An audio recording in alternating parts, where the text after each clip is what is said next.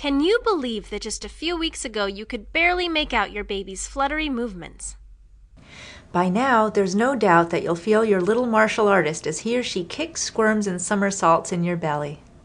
In fact, you'll be so attuned to your little one's movements that you'll know your fetus's sleep-wake schedules. This can be frustrating if they're different from your own, but just look at this as great practice for your baby's eventual arrival.